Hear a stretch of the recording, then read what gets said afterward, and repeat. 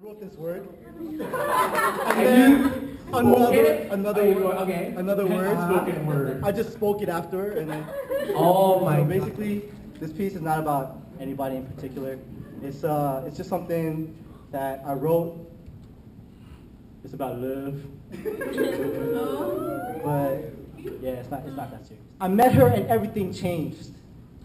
My whole mindset rearranged and these shackles broken by a simple look in her eyes. Disguised as a human, she might be a goddess because of this demonstration of something that could only be described as perfection. And yo, she's just standing. Like a figment of my imagination, her being and self alone has got me feeling alone because in one instant, I get the feeling that without her, I will never be complete.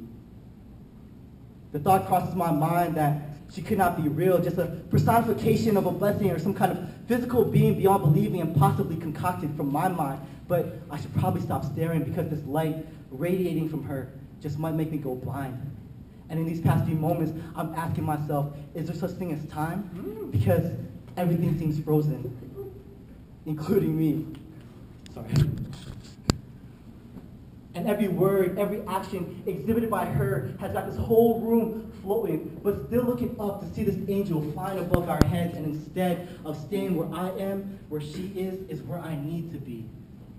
Unequivocally, I am stuck and struck by her eyes that are comparable to moments you want to keep frozen in time, and her smile. Her smile has got me thinking I gotta write or draw or express or do anything to share this act of God that has me thinking I gotta go back to the 5th grade and take dare because, yo, I am addicted. Lifted are these previously held notions I had of what is beautiful. Thinking somebody should sue me because to come across something so beautiful should be considered illegal. And I'm rambling fragments trying to find her. Sentences seem beyond her. Courage I muster and we conversate. I look to investigate the most beautiful part of her body, her mind. I pick it apart with the intent to reach her heart, and as we carry this conversation, we carry time with us. Minutes turn to hours, hours turn to days, days turn to months, to years. And as we have this relationship, this beautiful relationship, I realize one thing. She is flawed. She says things that sometimes aren't right, does things that sometimes aren't cool, tells jokes that I force myself to laugh to, and at the same time, time still feels frozen, and I'm still floating. Blind to what other people see, deaf to what other people hear, because the imperfections I see contributes to the perfection of she, and while technically she's not perfect to the world, she's still perfect to me.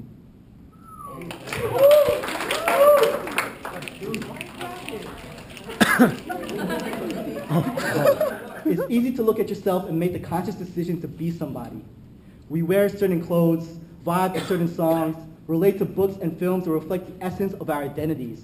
While this essence is essential, I still stumble mentally because while we worry constantly and try so hard to stand out, my parents at my age struggled to stand up. Leaving the third world, redefining their understanding of success to the point where they were no longer content with being surrounded by poverty, coming to America and saying, this is my country.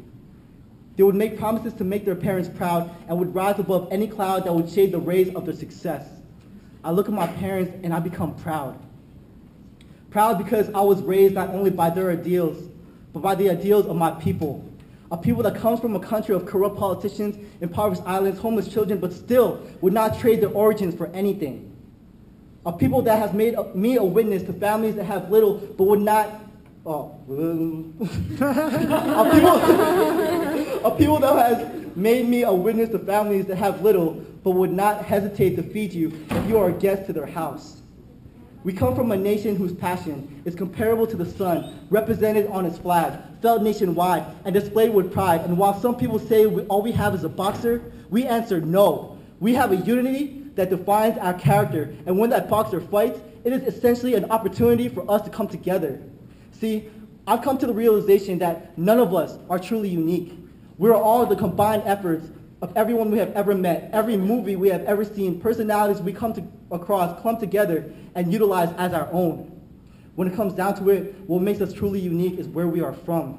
We are rooted from a strong people that does not break in adversity, does not relinquish happiness in poverty. And while I personally am many things, the ability to form my identity starts with my roots. I'm proud to say I am Filipino.